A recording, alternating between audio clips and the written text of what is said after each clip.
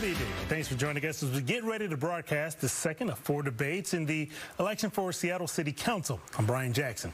Tonight's debate will cover different topics ranging from gun violence to policing, homelessness, and affordable housing. There are 2 candidates vying for the council seat that will be vacated by Councilmember Kshama Sawant, who's been in her seat for the last 9 years. There's Joy Hollingsworth from the Central District. She works for the nonprofit Northwest Harvest, and Alex Hudson from First Hill, the former executive director of the nonprofit Transportation Choices Coalition. District 3 covers the Central District, Capitol Hill, Madison Park, LaShaye, and Montlake. Fox 13 will be bringing you all 4 of the debates, and don't forget, if you miss any of them, you can find them on the Fox 13 local connected TV app. And now here are the moderators for District 3's debate, including Fox 13's very own Hannah Kim.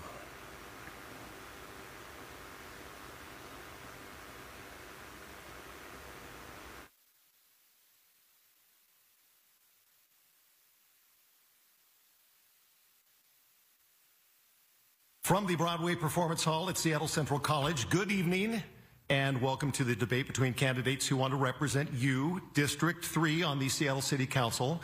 I'm Greg Copeland with King 5. I'm Hannah Kim with Fox 13. And I'm Cesar Canizales with Converge Media. This debate has been organized by the Seattle City Club, a nonprofit, nonpartisan organization. Seattle City Club is dedicated to improving the civic health of the Puget Sound region and to providing voter access to those who hold and seek political office. We want to first thank our sponsors, Comcast, GSPA, Puget Sound Energy, the Henry M. Jackson Foundation, and our hosts, the Seattle Colleges. Thanks to our media partners and our production partner, PNTA. And anyone watching this tonight can be part of the conversation on social media by using the hashtag SEAELEXCLX. And also, we want to thank everyone. A special thank you for the live audience tonight. They've agreed to no cheers, no boos, and to hold your applause until the end of the debate, except for right now when we want to introduce you to tonight's candidates. That is Joy Hollingsworth. Thank you. And we also have Alex Hudson.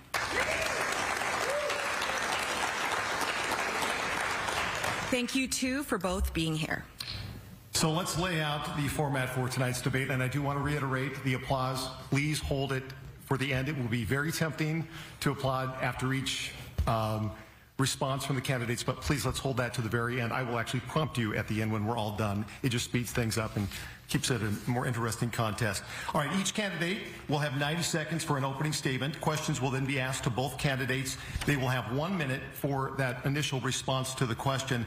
Our panel will then lead some follow-up discussion on that topic before moving on to the next question. So with that, let's get started. We did flip a coin backstage, and Alex, I know you won but deferred, so Joy, you will have the opening statement. You may begin.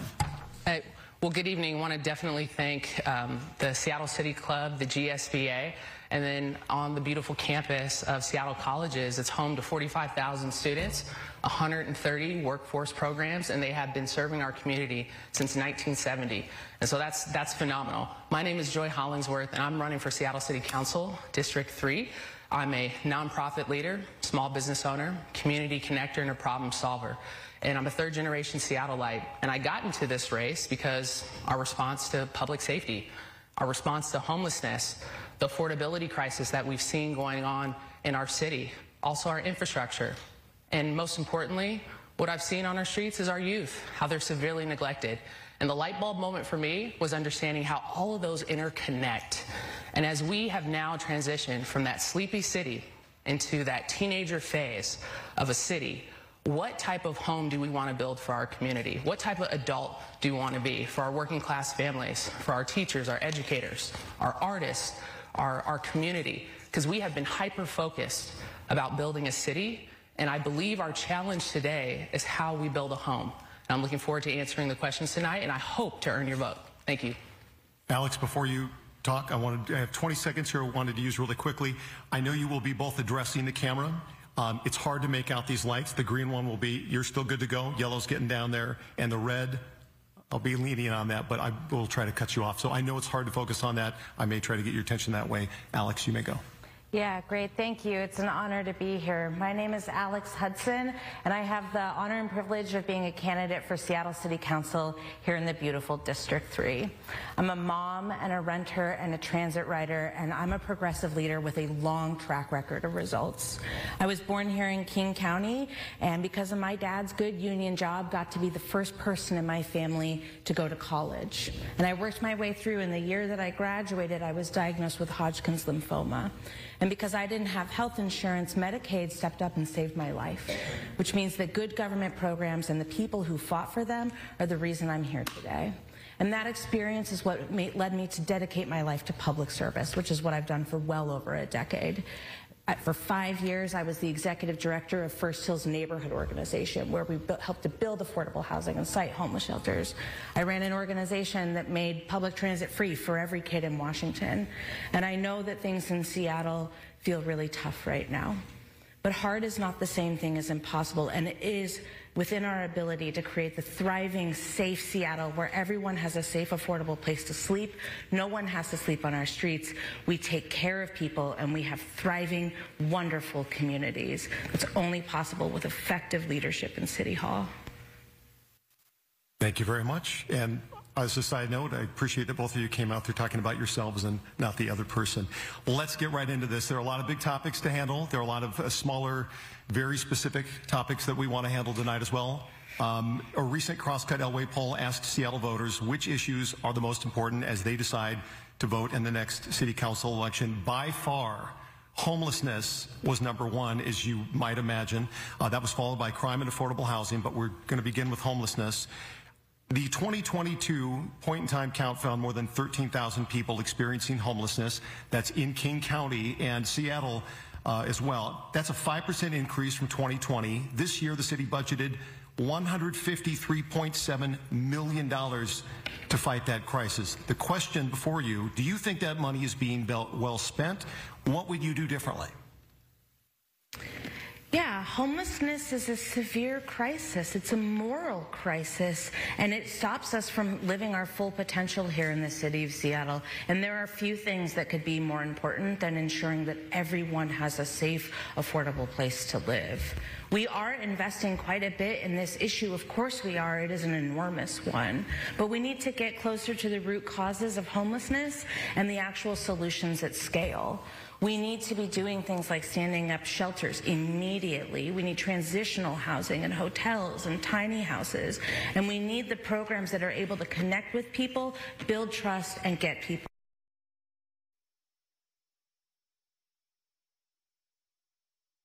take time. But it is possible with services, investments, and programs to get a handle on this issue and be better close to living our values and what we want to see and accept in our streets. Joy? Yeah, so in 2013, we spent $30 million on homelessness, and now we're at $157 million. We've seen the increase of homelessness spending. We've also seen the increase of on our streets. The one thing that we have not increased are shelter beds.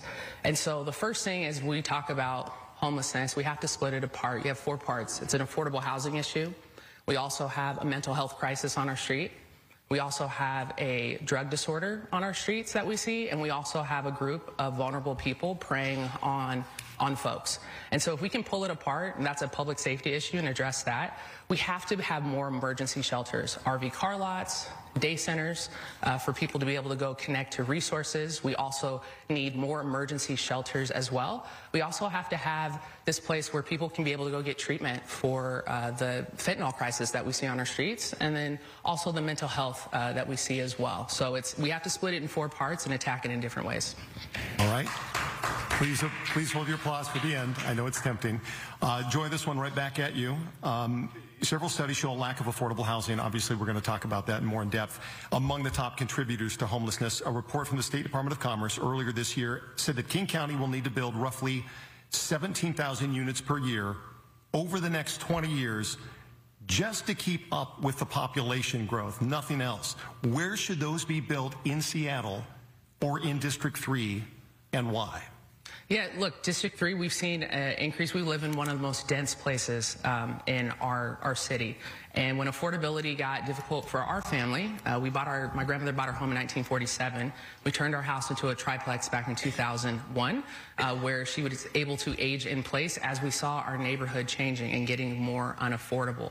And so a couple ways in which we can attack this. We can streamline our building process for permits. It took us 3 months to get a building permit. You'd be hard pressed for a year or 2 years to get permits in our city. So we have to streamline our building process. The second piece is that we have to build more family housing. We have built a lot of single rooms, a lot of studios, but we have to be a city that's more welcoming to young families, and we have to build more more family housing as well. So any type of housing is needed. And then duplexes, triplexes, ADUs, all the people that are trying to age in place to being add to density into their neighborhoods, we should be welcoming that to streamline that process. Alex? Yeah, I am a renter myself, and so I know how important this issue of affordability is and how much it is becoming harder and harder to make your paycheck take you through the month after you pay your rent. I'm on the board of one of the largest affordable housing providers in King County, and so I've spent years working on this issue, organizing my community to help to build one of the largest affordable housing projects completed in Seattle in the last 60 years. It's got 350 units of housing, and I live in one of the densest places in Seattle. But I know that our comprehensive plan is going to call for us to add more housing in more places, and we need to be able to do that faster, cheaper, and easier. There are things like streamlining our permitting. We've been doing like Portland does and bringing it all under one roof, or like Auburn and creating an ombudsman program. We need to invest in deep affordability. We need to increase the supply, and we need to do this very quickly so that everyone can have a safe, affordable place to live. I'm going to go back at both of you. Alex, I'm going to start with you. You both answered part of the question, but we didn't get very specific. And I think when people start thinking about District 3 specifically, it's very diverse, much different up north than it is down south. You have lots of different styles of neighborhoods. Building more affordable housing in one of those areas is going to get more pushback than others. How do you build affordable housing in, say, a Montlake? And tell the people who are there who have their maybe a nice home and don't want to see a multi-family house or unit come in. How do you tell them that's just the way it is? It has to go there. We have to find place to build these homes. Alex, that's for you. Yeah, people in Montlake are feeling this squeeze just like everyone. This issue around affordability has come home for us all. Right now, the state legislature passed a bill last year that says that every formerly single-family zone has up to 3 units of housing in it. So we've already made some pretty significant changes here. One way we can help is to create automatic templates of housing, like how you used to buy a house out of the Sears robot catalog. We can work with our architecture and history departments to create templates of multifamily housing that are beautiful, reflect our history, look like our architecture, and so that and that come with a very fast permit. This is an easy way to create beautiful housing quickly. Joy? Yeah, so some of those neighborhoods you're talking about, whether it's Montlake, Madrona, a lot of those neighborhoods are thinking about affordability because they do not have, their property taxes are going up. These are middle-class folks who, are trying to make ends meet, and they are slipping down lower and lower into, where it's being really hard. They're getting squeezed. And so they're asking me about, hey, how can I be able to put an ADU in my backyard? How can I be able to turn my house into a triplex or duplex? These are people that are wanting to do that to create affordability for our city, and I think we need to embrace that and encourage that. We'll talk about some more of the specifics here in a little bit because it obviously all gets intertwined.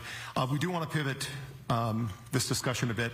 Well, a pressing concern that has captured the attention of Seattleites and ignited some pretty passionate debates is the state of public safety in our city. Hannah Kim now has some questions for you about that. Okay. So on a scale from 1 to 10, what is your opinion about the severity of crime? And again, opinion about the severity of crime in Seattle, 1 being the least safe and 10 being the most safe. Alex? feel like that kind of depends on the day. It's clear and obvious to all of us that we are not on track on this issue. There is far too much disorder in our streets. There's far too much suffering and misery in our streets, and it's affecting all of us. Everybody wants solutions to this, and we know what they are. We can increase public safety in our district with effective solutions that are built on our progressive values. If we make sure that everyone can come inside, we create the addiction health hubs that are necessary to connect people who are suffering with addiction to save their lives and get them connected to the support that they need and deserve. And if we ensure that we have enough mental health and residential care facilities for people who are truly ill to come inside. If we are able to do that, as well as stand up a meaningful and impactful and effective alternative response to our police officers, we will ensure that if you need help or you see somebody who needs help, there's always someone who will show up and be able to do something about it. So from 1 being least safe and 10 being most safe, I know you said it depends on the day, but I do want to get your opinion, and I think it's important because, like you said, crime is sometimes perspective, how you feel and how you feel during that day. So when you're walking around Seattle, you said you're a mom, you use transit, how do you feel from 1 to 10? Do you feel moderately safe? Do you not feel safe? Where are you on public safety? Yeah, I feel sad and disappointed. I oftentimes feel afraid. I would love to be able to send my kid to the park without a second thought, or to not have her come home after coming home from school with some story about something that shouldn't happen. So this is I feel this issue as much as anyone, and it's clearly affecting everyone. I also have plenty of lovely experiences here in our beautiful district, and I know that doesn't excuse the things that do happen, but it is a lovely place. So you don't want to pick a number? Okay. Joy, go ahead. Yeah, I'm at a 10. It depends where... Let's hold the applause. It really depends. Look, public safety, whether we understand it consciously or subconsciously, it affects us. What time you're going to the grocery store, where you parking your car, you're circling the blocks two times to figure out where you're parking it, where you're walking down the street. I don't have to fearmonger here. This is what we're experiencing right now. And if you're in Southeast Seattle, which is 12% of the population, but it's over 38% of the gun violence going on in our city, you're not feeling safe right now. Or if you're in the Central District and we're experiencing what we have been with the gun violence going on and the activity on our streets, you're not feeling safe. And so, I support the mayor's plan for 1,400 police officers. And in addition to gun violence prevention programs, understanding that we have to have our health one with our fire department, ensuring that they're being safe out into the encampments that they're going in, connecting people to resources as well. Also, ensuring that our kids have something to do as well, and keeping everyone safe. So I do want to clarify. I think you meant to say 1 being the least safe and 10 being the most safe. I wanted to get that on the record, Joy. Thank you. Yes. I'm at a 1. Just want to make sure. I wanted to make sure on that. Thank you for that answer. And so I want to specifically zone in on Capitol Hill. When you look at the number as of September of this year, you had 1,613 cases of crime, and that's both violent and property crime in Capitol Hill alone. And what would be interesting to District 3 is that is actually higher. It's the highest number of cases. It's even more than downtown Seattle right now. So what would you do specifically in the Capitol Hill area that would make people safer, Alex? Yeah, one of the things about Capitol Hill is this is home to the East Precinct, and so our police officers are right here in this neighborhood, and we are still seeing these rates of crime. So we need to ask ourselves, what are the fuller and better solutions to make sure that we have as lovely a place that reaches its full potential? And we know what those effective solutions are. We need mental and behavioral health centers so that people who are very sick in our streets and who are causing a lot lot of disruption have somewhere that they can go and get the treatment that they need so that they can get better, not just this cruel cycle that keeps continuing. We need to be investing in our small businesses and making sure that they have the resources that they need in order to address some of the issues that are going on. We need to build more housing for folks. We can have things like they have in the University District where they have neighborhood ambassadors. We can increase the lighting and increase through SEPTED, which is safety through environmental design. There's a lot of work that we can do on this issue. Okay, thank you. Joy? Yeah, look, one of the places, specifically Cal Anderson Park, has to have better lighting. You know, that place has become, unfortunately, at night, a place where, you know, a lot of activity has happened. We do have an East Precinct, but at any point in time, they have 12 officers, and they ride in units of cars, double pairs, so it's six units out there. If they're all responding to a priority 1 call, which is like unfortunately, the car that ran through one of the retail shops here on Capitol Hill through the front door, you know, all of them are at that one place, and so there's other places they cannot respond to. And so we're talking about lighting, we're talking about creating like these safe environments, lowering our response time, our Health One department, which we have our fire department here on Capitol Hill, which is one of the most busiest fire departments, responding to different stuff, whether it's overdoses, whether it's, you know, connecting with neighbors and connecting with resources. We have to ensure that they have a lot of the resources that they need to respond to that as well. So specifically in Capitol Hill, we're talking about Health One, fire department, and ensuring that we have low response time for our department. Teen violence is in the news almost every day now, from carjackings to armed robberies to even murder. So what new policies would you implement to address teens committing the most violent crimes in our community? And Joy? Yeah, it's the fact that we have middle school kids and teens doing a lot of the activity on the street is literally a failure on us as a society and as adults. And so we need more in-school mentorship, gun violence prevention programs. We have to refund our Parks Department. I had a job, my first job was at Garfield Community Center. I made $7.25 an hour cleaning up garbage, connecting with our neighbors, ensuring that the director there had all the paperwork that she needed. I learned about responsibility. And so one of the biggest things that I would love to bring to our city of Seattle is a youth job portal where you can go on our website for youth jobs to find out which department you can be able to, you know, have these different jobs and activities so you can be able to learn the skills, the work. Also bring back the Seattle Vocational Institute, SVI, that is in our district as well for our young people as well. And so we have an array of different plans that are district specific. Alex? Yeah, I'm the mom of a teenager, and so we know this issue really well. The American Pediatric Association said that, you know, that our young people are experiencing severe mental health impacts, both from COVID and from living in such a very difficult world.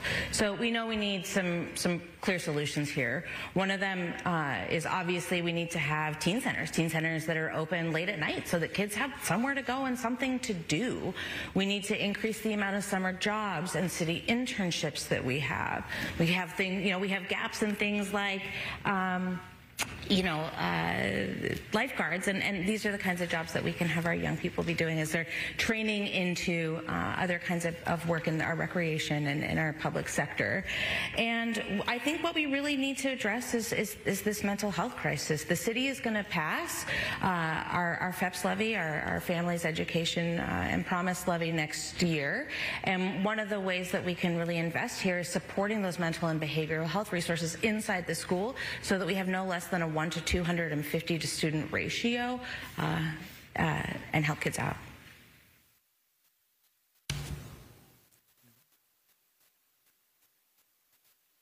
I do want to follow up with one thing before we move on from public safety, and it deals with teens. Central District is the home for the Youth Detention Center, which is District 3. There is a push to get rid of that eventually in the coming years, including Dow Constantine, the King County Executive. Do you agree with getting rid of the Youth Detention Center? And this is a detention center that deals only with teens who commit the most violent crimes. Do you support getting rid of that detention center? Joy?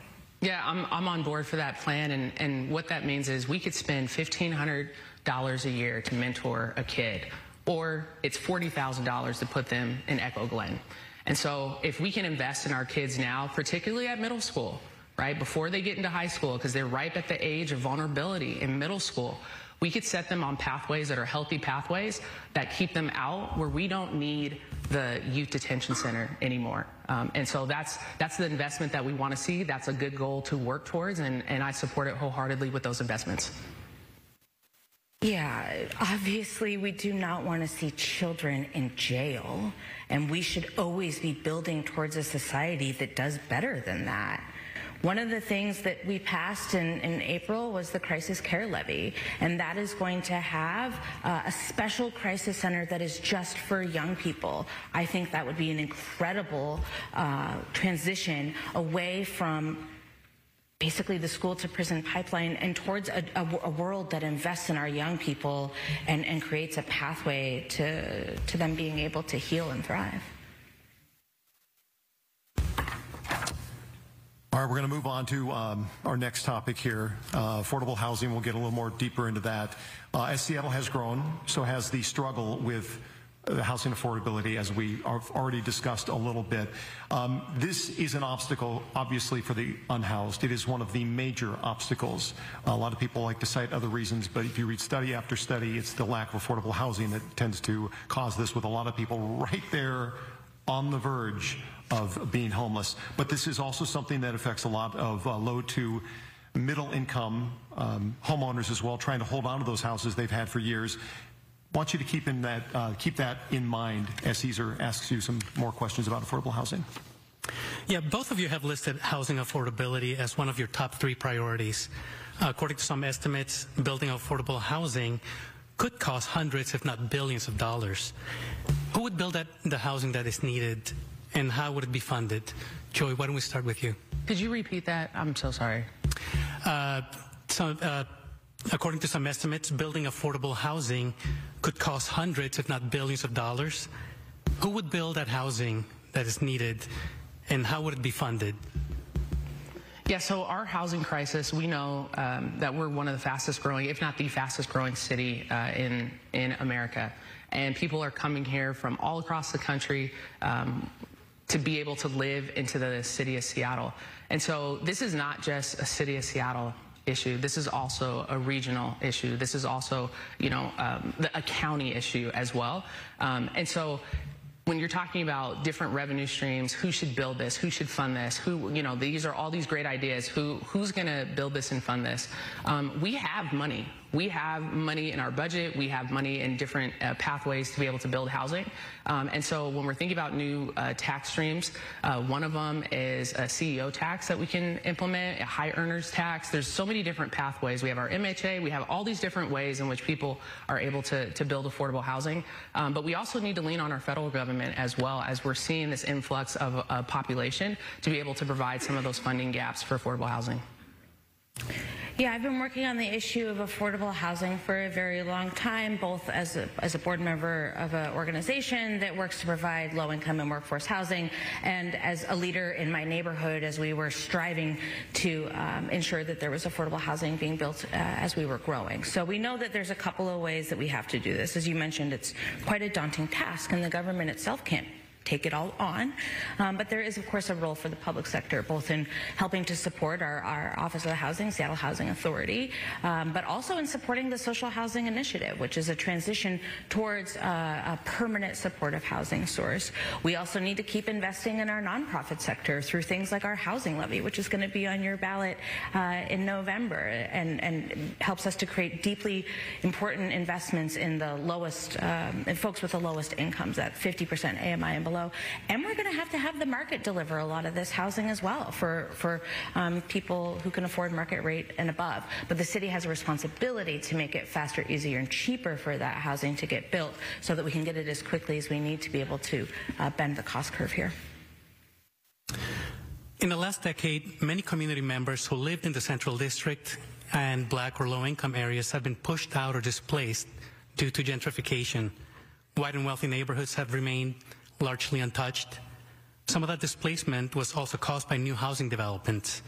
How would you balance the need for more housing keeping communities together, and ensuring more equitable development.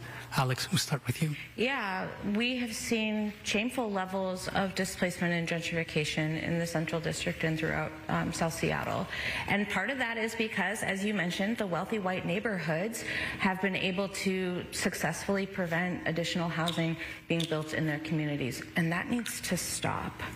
We also need to make sure that we're protecting and bringing folks back through things like the right of first return, like at the Liberty Bank project. We need to make sure that we're supporting affordable home ownership, like the program that was passed at the state. We need to be doing automatic enrollment and property tax deferral so elders can have their costs get brought down. We need to be investing in maintenance so you don't lose your house because you can't afford a new roof. We need to be also investing in our equitable development initiative, which helps to build community around housing. We need to make it so that Black developers can get in on this too, right? So that Black people are not just recipients of housing, but get to build intergenerational wealth through both home ownership and development.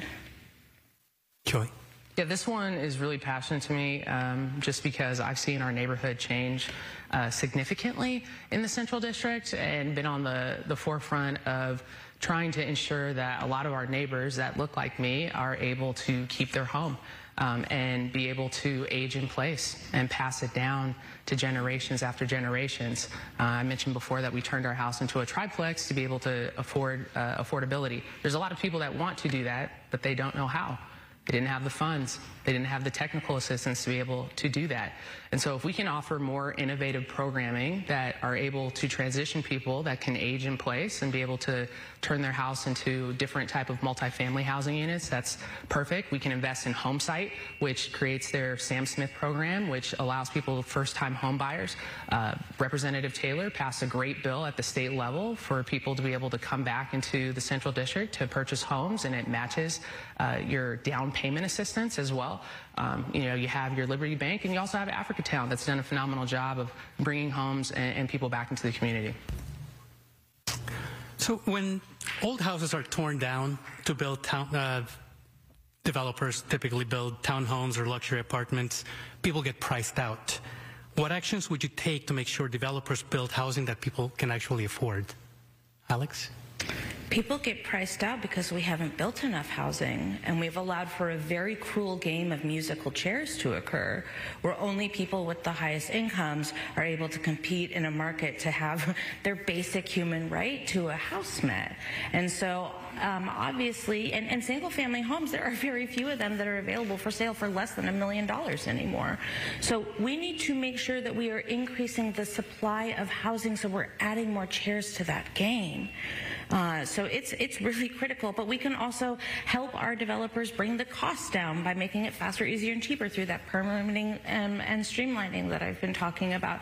We can incentivize affordability within these new developments with things like expansions of our multifamily tax exemption so that existing buildings can provide up to 3,000 units of affordable housing that are currently locked away. So there's quite a number of solutions here that really involve making sure everybody has a place to live. Joy. Yeah, one of the ways that we can be able to create more affordability within our district, incentivizing family housing, being able to also incentivize like flats and condos. I know we have a lot of townhomes in our city because we have to build very skinny and very tall, but that's not ideal for a lot of families that might have a toddler that are scared about their toddler falling down 3 flights of stairs, or elderly people that cannot go up and down those stairs as well. So incentivizing condos being built. Also, besides streamlining the permitting process, this is one thing that's really important that we don't think about, is also working with our Seattle Public Utilities and how when developers are able to connect to like a sewer line or the electrical line, how long that takes for folks and the cost in that. And then that's passed on to the buyer or the tenant as well. And so all of these are interconnected about affordability. And if we can streamline and make it a little bit quicker, all those costs will not get built into the final piece of housing. I think we could talk about affordable housing for this entire debate and never solve it. There's so much to it, and it is going to take a huge effort. So whichever one of you moves on, you're going to have to work with the city council to try to figure that out, not just for this district, but for this entire city. That said, let's talk a little bit about small businesses. They are the backbone of really any big city. Cesar has some questions for you. So many of these small businesses closed during the pandemic. They shut down permanently. Many are still struggling, in many cases because of safety and security issues, going back to public safety. How would you support small businesses in this climate? Joy? Yeah, one of the ways, look, I'm a small business owner, and so I get it, in one of the most highly regulated industries in the state. And so I understand the pain that small businesses have unfortunately gone through during the pandemic. 6,500 small businesses in the city of Seattle either closed or permanently closed during our city. And when we saw all the big businesses run away from downtown and desert downtown, we saw our small businesses holding it down in neighborhoods, ensuring that people had food, their coffee, whether it was daycare. Like, these small businesses were literally the backbone of our city. And so one of the ways in which we can create a safer environment, a lot of small businesses are hiring their own private security to create safe places for their patrons to come in. And so that's an additional cost that is factored into their operational costs. The second piece is the revitalization of downtown, bringing in our arts, our community, our culture, our small businesses. That's going to be revitalizing our downtown and ensuring that our small businesses are always a part of that plan to create that economic development. Yeah, our small, like here in District 3, one of the things I've learned is that we have the highest concentration of small businesses anywhere in the state of Washington. It's one of the things that makes this such an incredibly special place, and we want to protect that. Of course, we need to have, taking care of folks and increasing public safety and calming our streets through the solutions that get people connected to better care. We need to figure out how to support our small businesses directly. Obviously, there's a state constitutional amendment that means we can't just provide grants, but we can figure out ways that we can support, especially around property damage. We can incentivize shopping with things like sales tax holidays on special days that make it so that we're contributing to that downtown activation. Many small businesses find it difficult to get insurance right now. The city can be very helpful in that. We can provide more technical and material support, especially in language. And we need to take away the incentive that people get if you leave your business vacant, which is considered a tax write-off, which is not helpful. And I want to ask a question about small businesses. One thing, I want to have a question pertaining to small businesses. When you talk to a lot of business owners in Seattle, and not just District 3, they say that they don't get the police response time sometimes to property crimes. And when you look at the numbers right now, we have 937, about that number, deployable officers, which is way less, hundreds less than just 10 years ago. So the police department have said, we are giving out bonuses, we are doing these campaigns, but for years now, recruitment is not successful. So what would you do differently to draw people to the Seattle Police Department? Alex? Yeah, we need to make sure that we're using our limited police resources effectively so that when you experience a crime that they are focused on that. That means we need to get more ambitious about standing up our alternative response model. We've been waiting years for the city to roll this out, and they just did last week, and there's 6 people that are staffed in it. And a police officer has to come first, so it's not alleviating the pressure, it's just contributing to it. So if we can make it so that we have, like Kirkland and Albuquerque, people who are able to respond to the almost 40% of calls, which are for mental or behavioral health issues, then we're going to free up our police resources to focus on things like property and violent crime. We need to, and as we're doing that, I think that will have a recruiting effect to it. We need to have reform in our police department so that our police officers are acting always impeccably with the highest level of professional standards. That will help to recruit police officers. And we need to be showing people that we are serious about these solutions that are built around progressive values but are effective so that folks know that they're not going to have to show up to work solving the same problem over and over and over again. Joy. police accountability is like number one, right? Police accountability and transparency. But I also believe that the tone of the council needs to change and it needs to shift. And while that changes and shifts, I'm hoping that that will be able to attract a different type of officer, a different type of culture. Not talking about, you know, warriors. We're talking about guardians, right? Like that is it's a different shift. And my time is up, and that's my answer. I'm going to give you a few more seconds because Alex had an extra 30 seconds, so go ahead. We also need to support Before the Badge program. It's a program where people get connected to communities before they're in crisis. So they connect with the Black community, whether it's the South End community, LGBTQIA community, and they engage in the recruits before they get into the program, before the badge. They engage in these communities, which is important because they're engaging with them before they're in crisis. So they get to know the person before they're engaging with them, so they know how to de-escalate certain things. I'm going to jump in here and ask one more follow-up because this is a big topic, and you each get 30 seconds to answer this. We have the time to do it. How do you get police officers to come work in a place where they don't feel like they're wanted? Joy? Yeah, well, one, I talk about the tone of the council, but I think what's really important, too, is amplifying voices that are severely impacted by when we take certain policing out of communities, right? They're impacted significantly higher because what you want for your neighborhood might be different for what a neighborhood actually needs. And so I want to amplify those voices who have been screaming, who have been shouting, who have been pledging for positive relationships with our department and ensuring that, you know, that they understand that there are some people that want a certain type of relationship with them. Alex?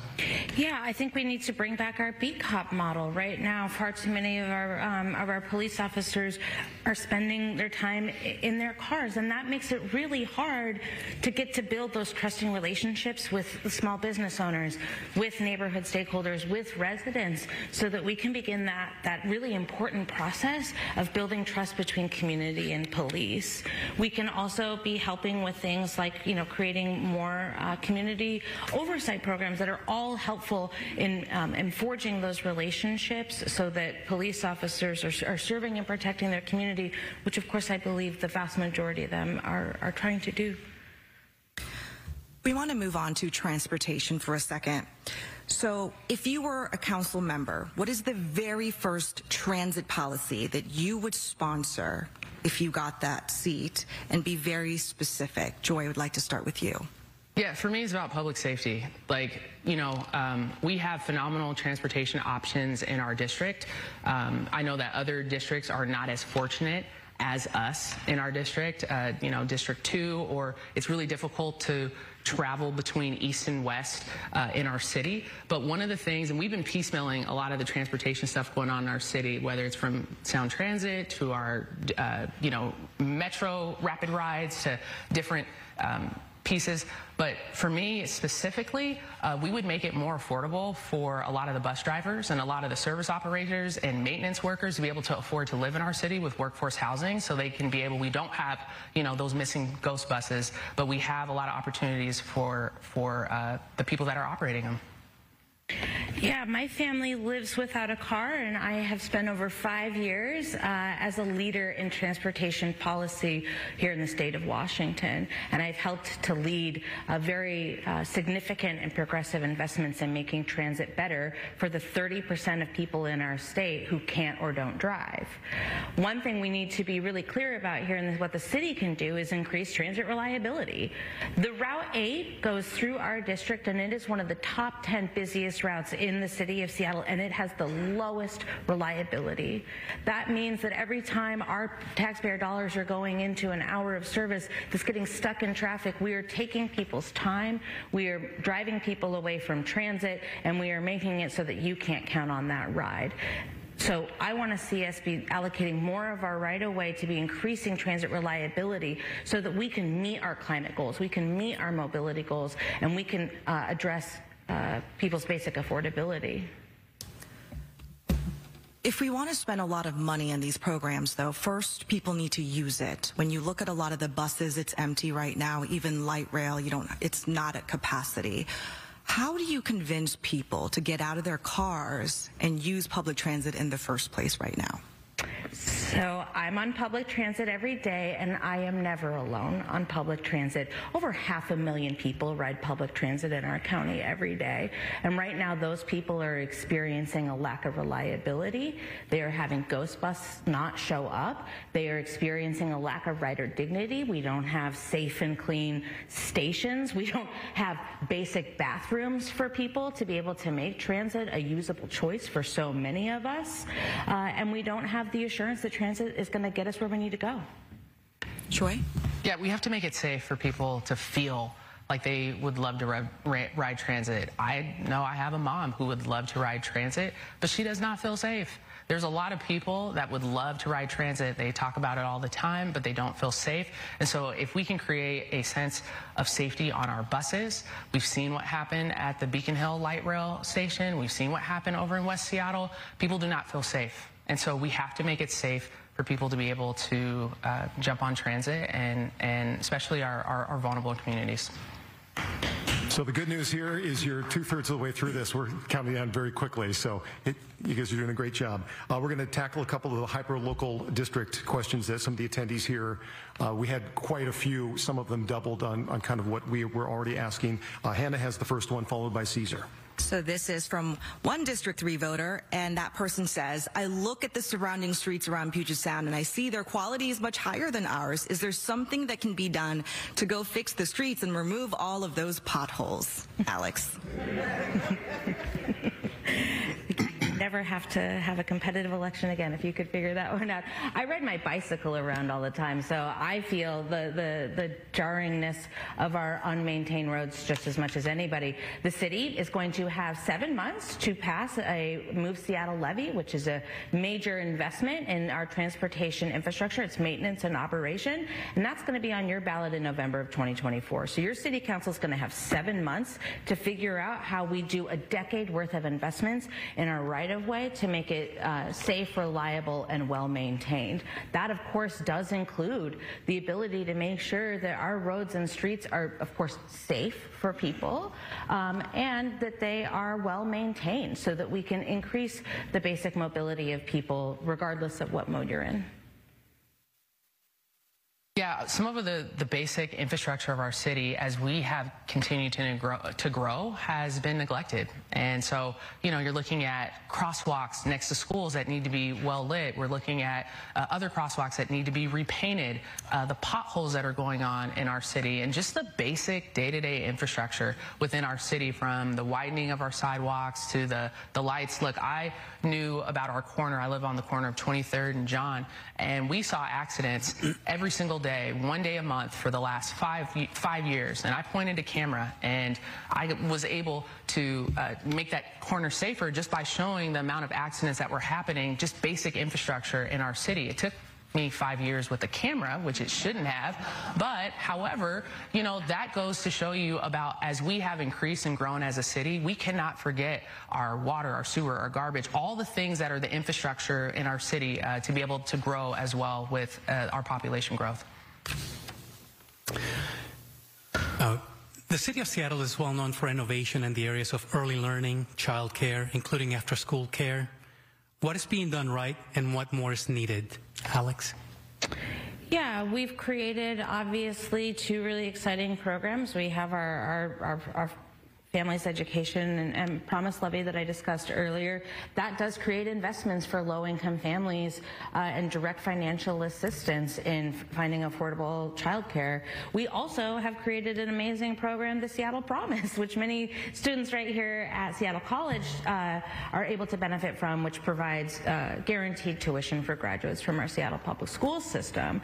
So these are things that we are definitely doing well, but the cost of childcare has gotten totally out of control. And so we need to take a look at how we're making it easier to site childcare facilities, how we're subsidizing and investing so that working families aren't paying the equivalent of a second mortgage in childcare. And we need to close the gap between where the childcare is and where people need to go. This is back to kind of how do we have those walkable cities where your job, your home, your transit are all really well and easily connected. Yeah, childcare is a public good that is funded by parents right now, working class families. And we have to start treating it like a public good, because if you don't have childcare, you cannot go to work. If you don't have childcare, you cannot perform certain activities. Those kids are getting educated in these early learning environments. And even though the city council is not the school board, so they do not deal with curriculum. They do with all the infrastructure around, schools and early learning childcare. And so one of the things that we have to do, I worked at an after-school program, and if a parent dropped their kid off at 7 a.m., we would come pick their kid up at 3 p.m. They would get fed.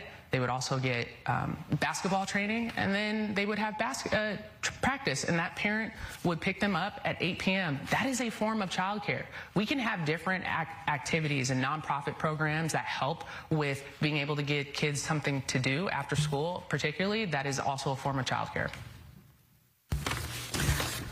We have one police question, specifically police accountability. So as a city council member, you will have the authority to weigh in on SPA contracts, which, as we know, as in the Seattle Police Union contracts. Would you change or add anything to an upcoming contract when it specifically comes to holding police officers accountable? And Joy, let's start with you. Yeah, so one of the ways in which it's important as we are rebuilding our police department and we are recruiting new officers is that we also have a high lens of accountability and transparency literally at every level, especially a department where they are granted the access to take a life if needed. And so one of the ways in which in a new contract is to subpoena power for our city council.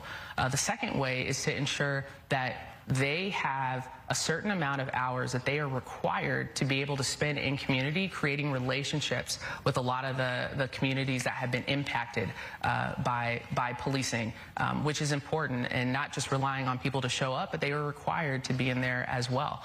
And so all these measures, there's also a call in different communities where they're saying, hey, we also want a civilian oversight, ensuring that we can be able to ensure that there's accountability and transparency. There's so many different pathways, but those would be the two main ones.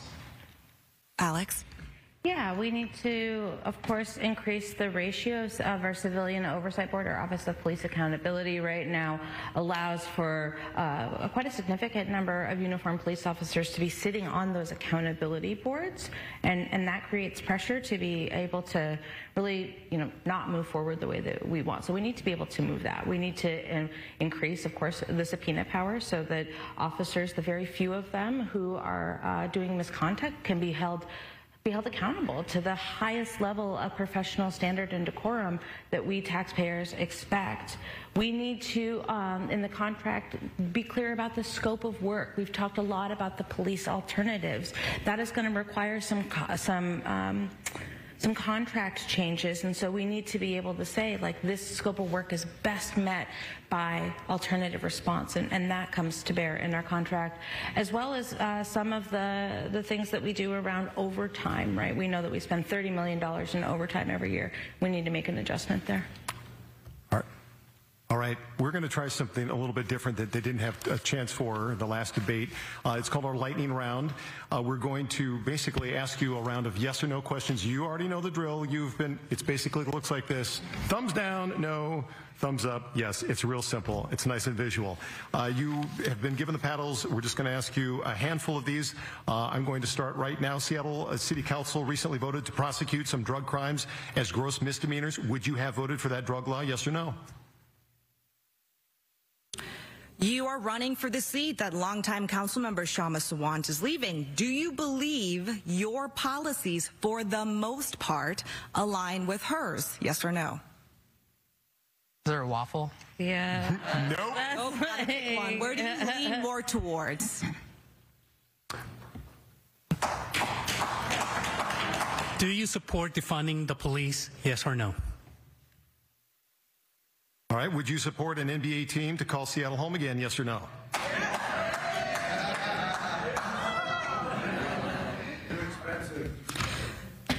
Would you favor a crackdown on habitual shoplifters, yes or no? Do you support turning office buildings into residences to reduce homelessness, yes or no? Can you say that again? I'm sorry.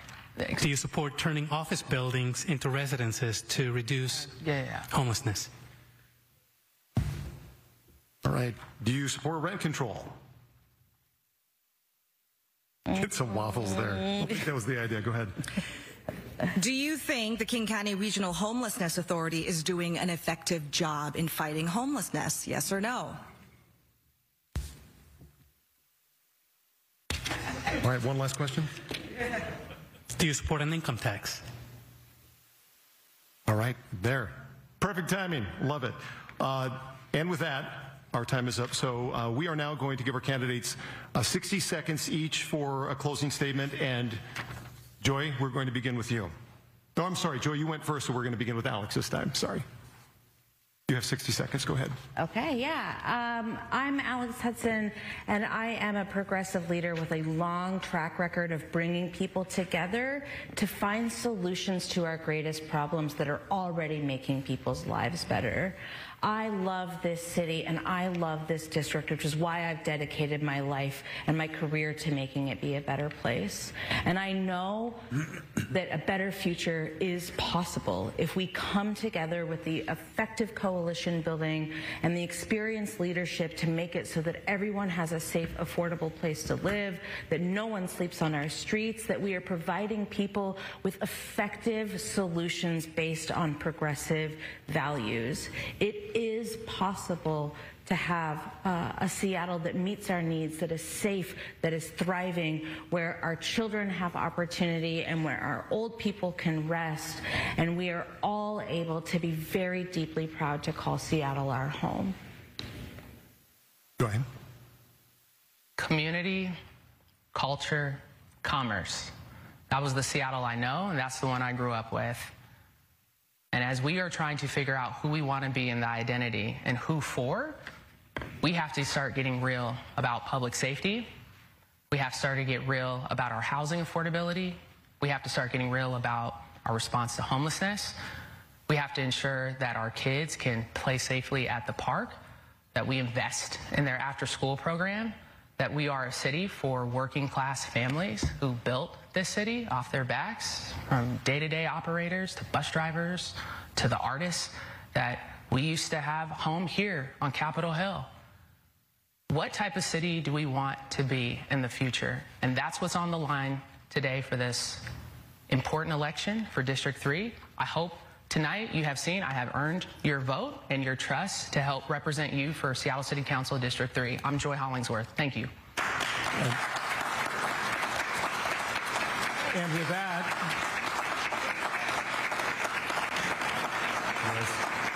we're on a quite quick timeline here because this is live right now, so I've got to hit a clock.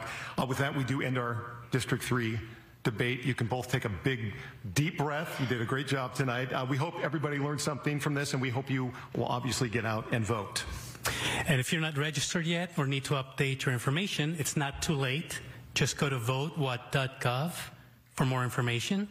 Make sure your ballot is postmarked by Tuesday, November 8th, or drop it in the ballot drop box by 8 p.m. on Election Day. And the Seattle City Club is also organizing debates for the races in District 4 and 5, so you can see the details there on your screen.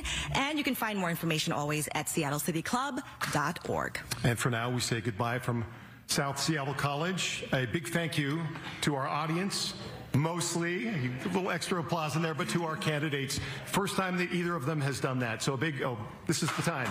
You can applaud.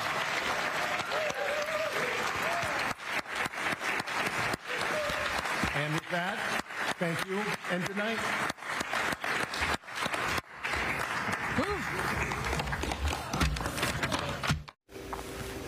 And there it is. The debate for District 3 is now in the books as Joy Hollingsworth and Alex Hudson squared off to see who is a better candidate to lead Seattle City Council District 3. That seat is being vacated by Seattle City Council member Shama Sawant. Now, don't forget to tune into all of the other debates this Thursday. Candidates will be for District 4. For that seat will square off at UW. And on October the 17th, District 5 candidates will be meeting at North Seattle College. All of those debates will air on Fox 13 Plus at 7 p.m. You can also send us any questions that you want to ask these candidates by emailing us at fox13tips@fox.com. Again, we want to encourage you to send in some of those questions. If you missed any part of the debate, we'll post the entire thing for you, along with on the Connected TV app, along with political roundtables answering some of your biggest questions ahead of this upcoming election in just a couple of weeks. Fox Local app is free to download on Fire TV, on Apple TV, Android TV, or Roku. Thanks again so much for joining us tonight. Have a great night, and make sure you don't forget to vote. For more details, make sure to visit our website at fox13seattle.com. We'll see you right back here at 9 o'clock for the Fox 13 News at 9.